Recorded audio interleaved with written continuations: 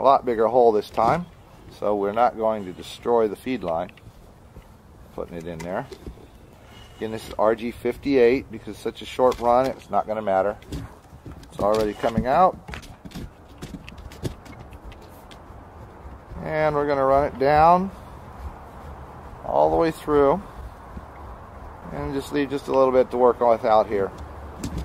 And the next step will be to cut this and solder on the ring connector. I'm going to come back a little bit and roll that RG58 under the blade. Get a little tiny mark in there. Bend it over. Just cut just until we see the copper. You don't want to cut any of those copper strands.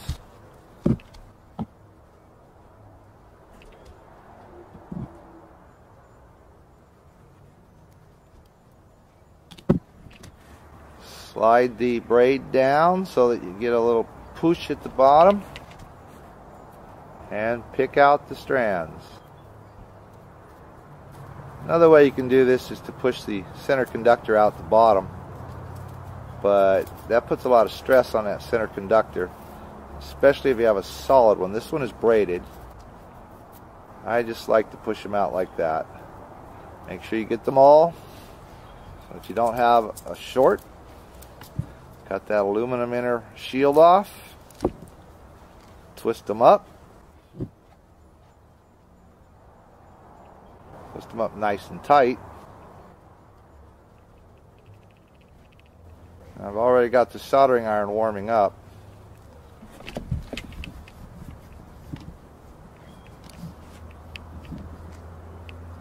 The bottom one, where the T has got the bottom sticking out, is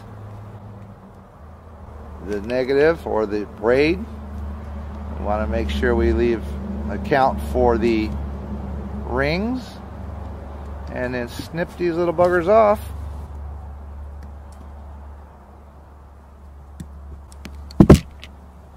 And if we make a mistake, we can always come back and do a little more, but let's try and do it the right amount, just right the first time. Okay.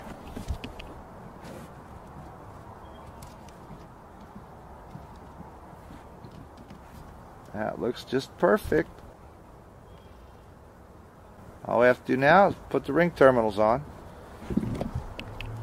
And just like the last antenna, grab that little blue insulator and just twist it off. Little twist. These are side cutters and you don't have to grab much. Just twist and pull. I'm going to do all three because we're going to need one for the SO239 on the other end. Now we're going to put a crimp connection for mechanical right after we dip it in the flux, because we want a little flux in there when we go to solder it next.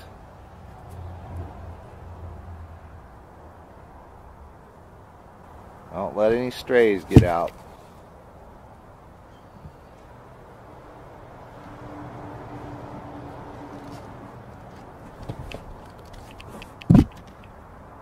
Nice and solid.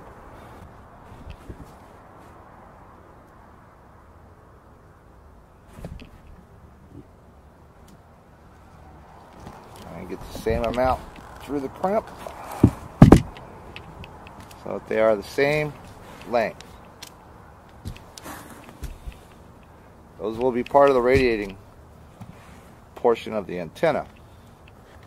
Now we solder. Gunk on that tip.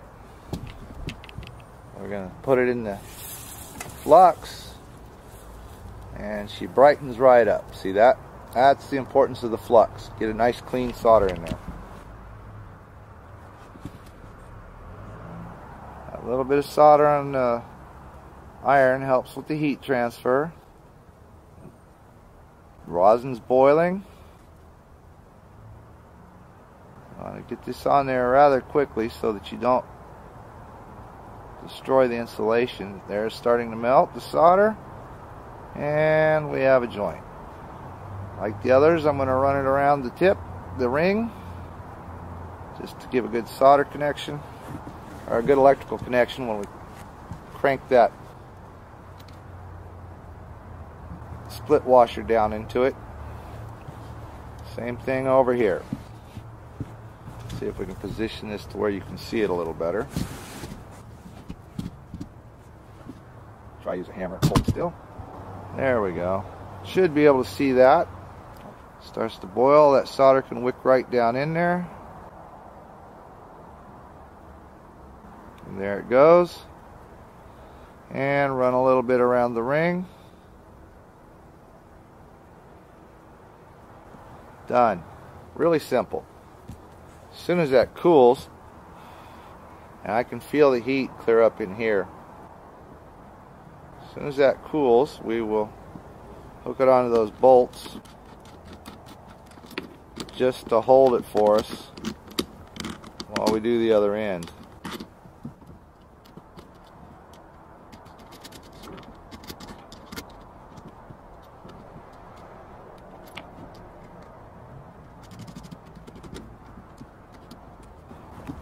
And after we get the other end, we'll be sealing them both up with lots and lots of liquid electrical tape. Come to the other end.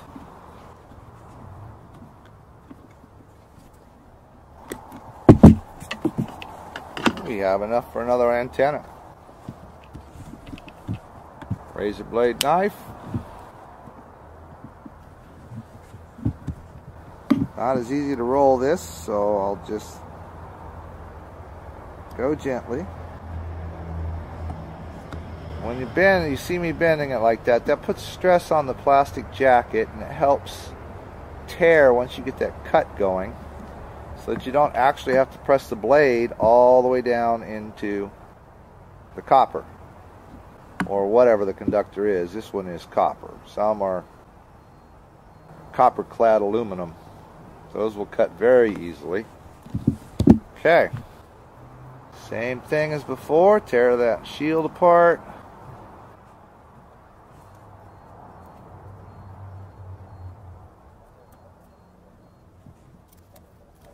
Get the aluminum out of the way. Now we've done a shorter piece here because we don't have to go very far. We're just going, and don't get the insulation. We're just going into the SO239.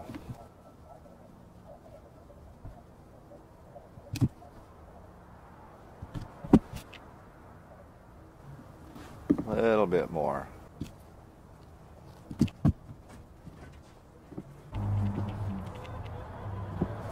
A little bit of flux. Center one doesn't get a ring, it gets the SO239.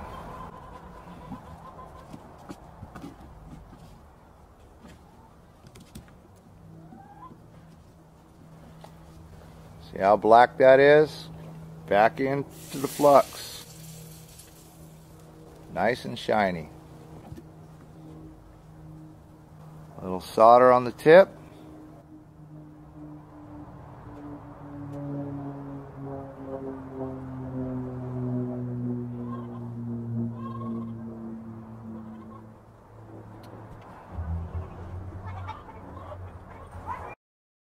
There it goes.